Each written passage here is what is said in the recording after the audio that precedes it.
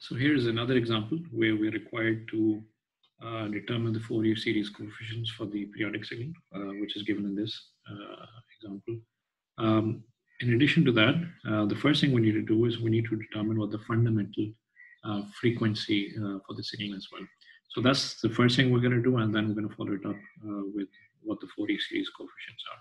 So, so the fundamental frequency. So what is the fundamental frequency? Let's start with that.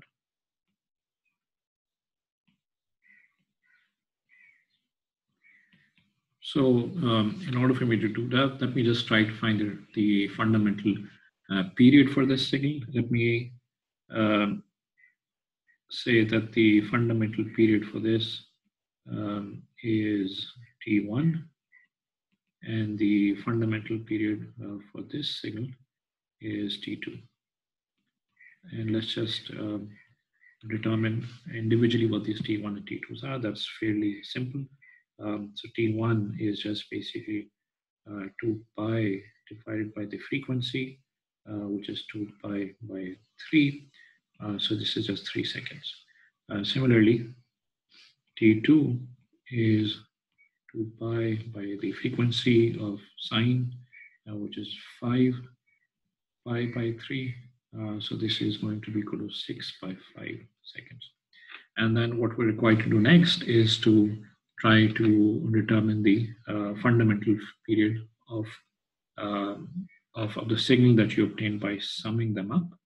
And this, as you know, is going to be that period, which is not only an integer multiple of 3, but also an integer multiple of T2. So we're interested in finding that T, which is some integer multiple of 3, where m is that integer, as well as some integer multiple of 6 by 5.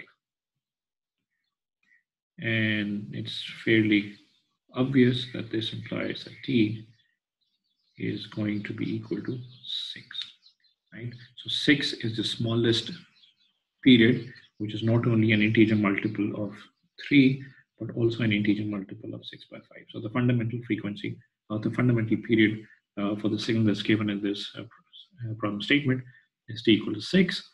And this implies that the fundamental frequency is just 2 pi by 6, which is pi by 3. Now, given this information, let us move on to determine the Fourier series coefficients. And the way we're going to do this is by a simple Euler expansion. And so x of t is 2 plus 1 upon 2 e raised to power j 2 pi by 3 t plus 1 by 2 e raised to power minus j 2 pi by 3 t plus 4 upon 2j, so that's just 2 upon j e raised to power j 5 pi by 3 t minus 2 by j e raised to power minus j 5 pi by 3 t. Right, and that's the Fourier series expansion. All we need to do is we need to write these frequencies as some integer multiples of the fundamental frequency pi by 3. So therefore, x of t is 2 plus 1 by 2 e raised to power g j2 times pi by 3, where pi by 3, remember, is the fundamental frequency, plus 1 upon 2 e raised to power minus j2, and then you have the fundamental frequency, which is pi by 3. For the other two terms, this is 2 by j e raised to power j 5 times pi by 3 times t, and then minus 2 by j e raised to power minus j 5 pi by 3 times t. And then we clearly see that this coefficient is really A0. This coefficient is A2 because of this 2 here. And then this coefficient is A minus 2 This coefficient is A5, and this coefficient with the minus sign is A minus 5, once again because of this 5, minus 5 here, plus 5 here, minus 2 here, and so on and so forth.